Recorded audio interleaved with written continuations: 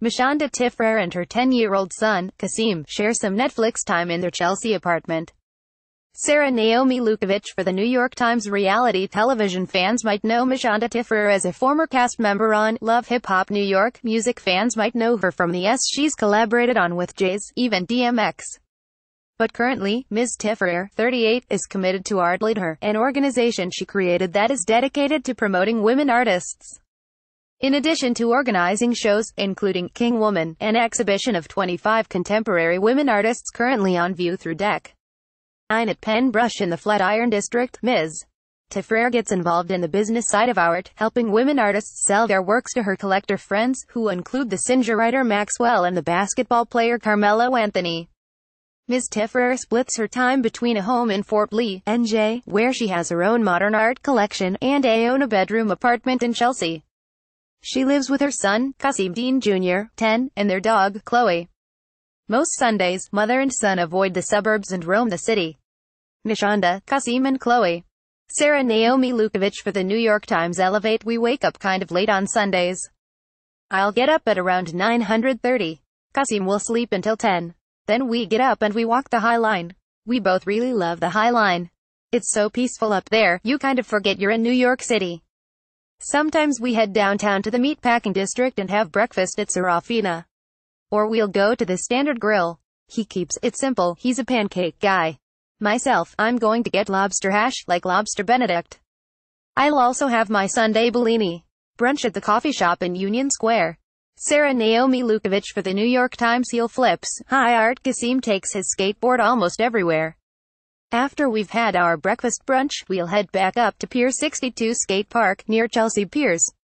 It's a huge park. It's got all the dips and, like, those big pools and all these different interesting obstacles. So while he's doing that, I'm sitting on the lawn with my laptop, just relaxing. By the time he's done, it's like 2 or 3 o'clock, and we're back on the High Line. We stop and check out the art up there. The High Line has been great about giving space to artists. A regular tour of the High Line. Sara Naomi Lewkowicz for the New York Times. Pop life. Kasseem knows my business is art, so he'll accompany me to check out the galleries on Sundays. We head down to the Village. I know a lot of the gallery owners in the area, like we're very close to the Martin Lawrence Galleries family. My son and I both love it there because they have a lot of artists that are super animated. The colors are bright, and they're superhero characters, and Kasseem can relate to that. So it's good because I like to take him places where he can relate to the art. On the way home, we'll look at street art. Kasseem loves it, and there's a ton of it down in the Village, so we'll spend some time checking that out before we go home. Farmers market to table. If we're not too exhausted by that point in the afternoon, we'll go to Union Square Green Market to get some things for dinner. They've got the best bread and the most beautiful vegetables. We're both really healthy. Kasseem is definitely being raised as a modern-day eater. When we go home, we start prepping. I've been teaching him how to cook. We'll wash everything and he'll start cutting the vegetables. Things he likes, like broccoli. He also loves pasta, and he loves fresh Parmesan, so I've been teaching him how to grate it and boil the water for the pasta. Everything he makes has to have truffle salt included. I tell him, you've got some exquisite taste for a 10-year-old. I don't know what I've started here.